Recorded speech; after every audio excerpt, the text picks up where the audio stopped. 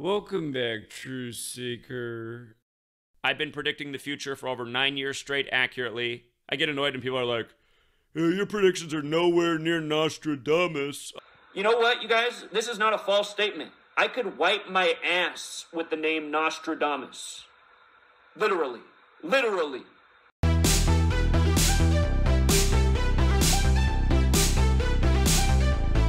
But yeah, again, if you guys have not read the notes with your own eyes, I'd go over the notes, I'd read the conclusions, and to me, there's quite a few. I expect that we're going to have a good day tomorrow. You know, there's some games that look good, but we'll see about that.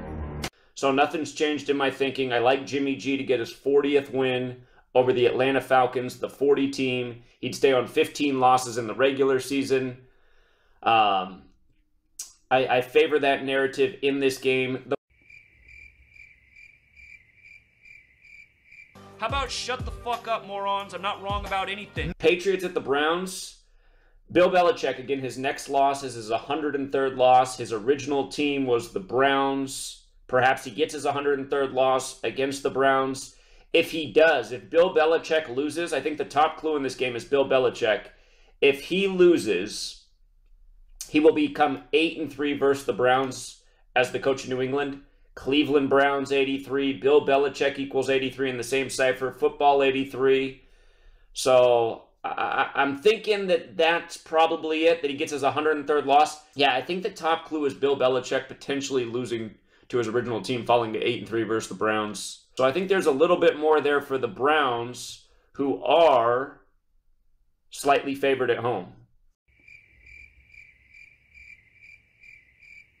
How about shut the fuck up, morons? I'm not wrong about anything. And then coming back to this Jets at Packers game, if the Packers win, they would be 4-4 at home versus the Jets. Remember, Packers in Wisconsin equals 44. If the Packers beat the Jets, they'll be 6-8 versus the Jets. 68 was a big year for the Jets, their only Super Bowl winning season. Zach Wilson, he could get his 7th away loss. He would fall to 2-7 away. 27 is a number to keep an eye on all season, just because it's the 103rd NFL season. 103 is the 27th prime, but he could fall to 2-7 away.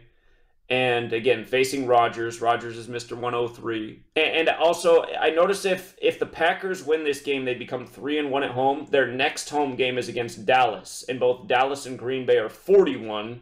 And you could see that being a big game if the Packers started playing better. And Packers could maybe upset Dallas, who might not have many losses by the time that game comes around.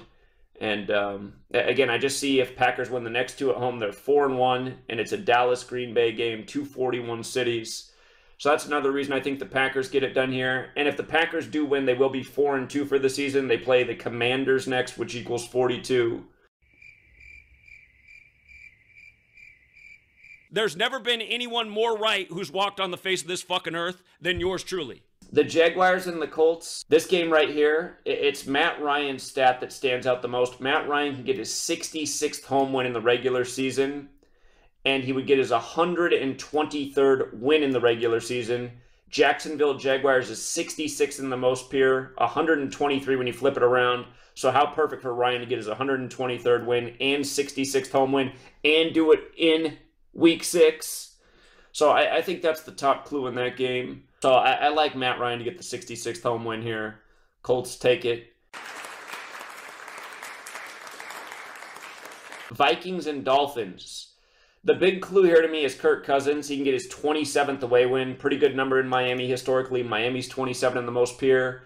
If Cousins does win, he'll be 4-5 versus the AFC East. Miami's 45 in the most simple cipher. So I like the Vikings here on the road. They are a 3-point favorite. But yeah, it's Cousins' 27th road win in Miami. Consistent number there that stands out the most to me. Bengals and Saints. Dalton, who's in for the Saints, who played the majority of his career with the Bengals, can get his 75th career loss. Cincinnati Bengals is 75 in the most pure cipher, so that stands out the most. This is the perfect game for him to get the 75th loss against mostly his career team. Another number that I love in Saints games is 19, and Zach Taylor, the coach of the Bengals, can get his 19th regular season win. Saints 19. So, yeah, I like the Bengals here. I like the Bengals to beat the Saints.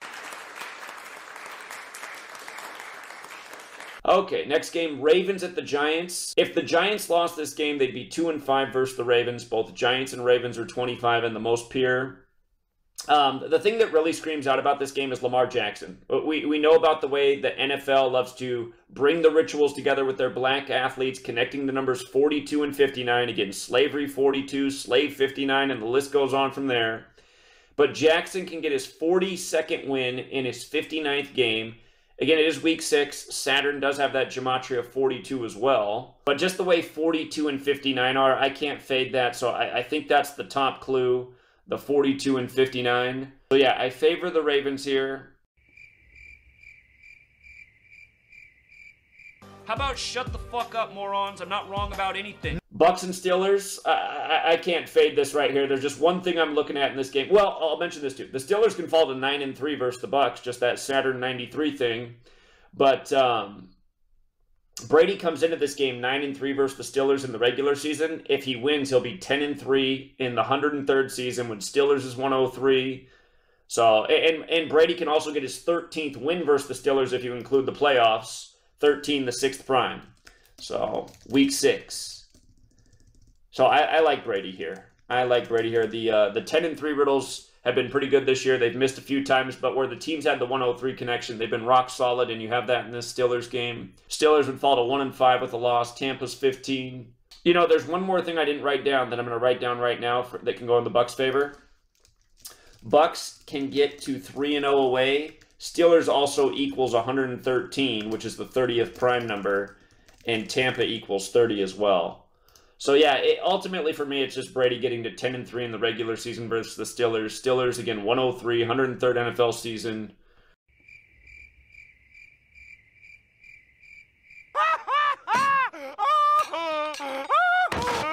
Okay, Bills at Chiefs. The whole media is on the Bills to beat the Chiefs. This is reminding me of, from listening to everything I heard, everybody's picking the Bills to beat the Chiefs. But I think, I still like the Bills to win 14 games. Their schedule's not too tough. They might lose this one, though, and fall to 4-2. And the reason why is right here. Mahomes can get his 63rd win. Buffalo equals 63. Again, it's both teams' 63rd season. He could also get his 27th home regular season win. Buffalo 27 in the most pure. And what's amazing is when it comes to the franchise wins, the Chiefs are 306 and 186 and 4 all-time at home. 307 is the 63rd prime number. So they can get that 307th win as well in this game. And this is probably the regular season game of the year. And then the other thing that I like about the Chiefs winning this game is we know how big 14 is this year with Buffalo season.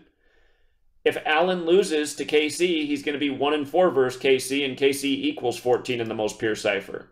So the one thing that I really like about this game, the whole media is selling Buffalo to win. And then the other thing I like is the way the numbers line up. The numbers line up very well for the Chiefs, who the media is already sold to lose. I mean, it's pretty. If you watch the media, this game's already over. The Bills already won. I like the Chiefs here.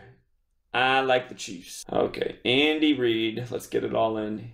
116. Oh, yeah, God. See, and now it gets even better. It just got even better. So look at that. His next all-time win with KC is 117, and that's a huge number with the Buffalo Bills. Remember, the top shooting was 117 days before. So, yeah, that makes it even better.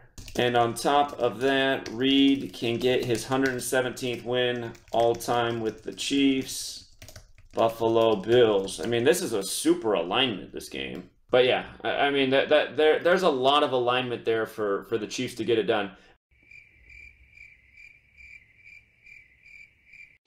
Oh, brother, this guy stinks!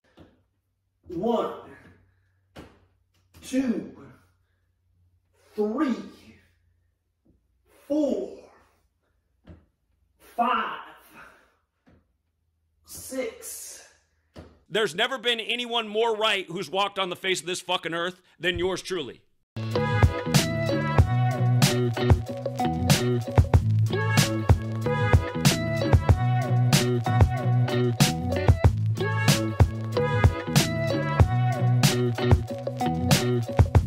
mean, This is why stupid people shouldn't use gematria, man. You need to retire, and you need to shut it down. There's pretty much only two things that are making me feel bad in my life right now. One is, so often when I talk with my mom, because we get into a fight almost every time. But that's the one thing. And then the other thing that bothers me is when I have a bad day with sports picks, like yesterday. We dominated week 5 of the NFL. Bullshit. Yesterday was like a 50-50 day. And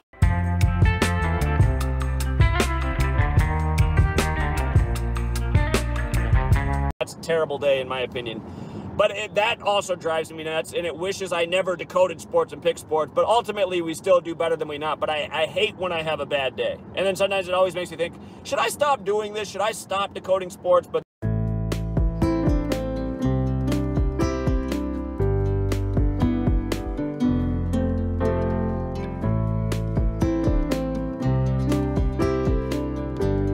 then when I do, then people get even more hurt because they want the information.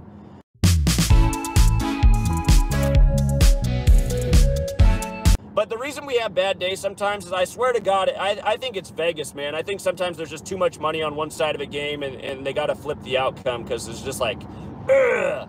But yeah, these are the two things in my life that I debate on all the time.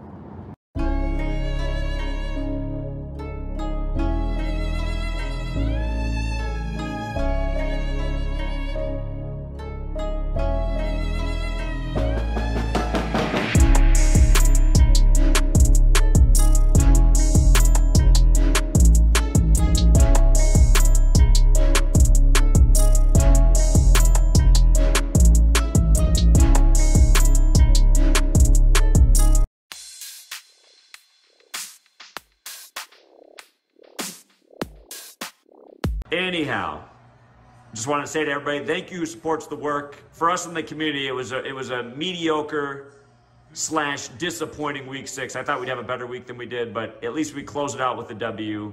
The fuck are you talking about? We said if Eagles won last night, Chargers should get the 13th home win for primetime teams. And that is what happened, so...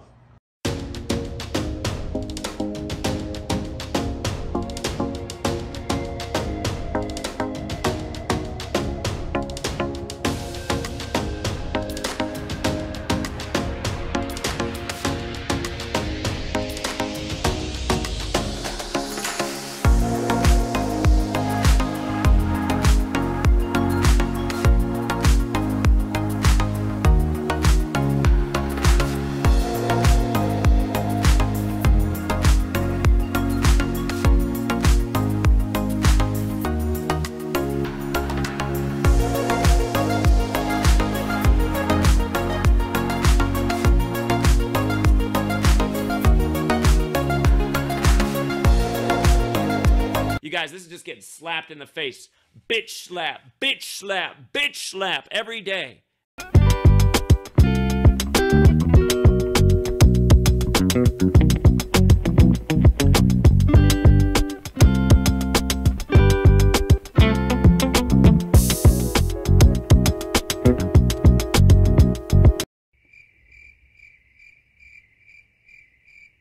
How about shut the fuck up, morons? I'm not wrong about anything. I've been predicting the future for over 9 years straight accurately. I get annoyed when people are like, hey, your predictions are nowhere near Nostradamus. You know what, you guys? This is not a false statement. I could wipe my ass with the name Nostradamus. Literally. Literally.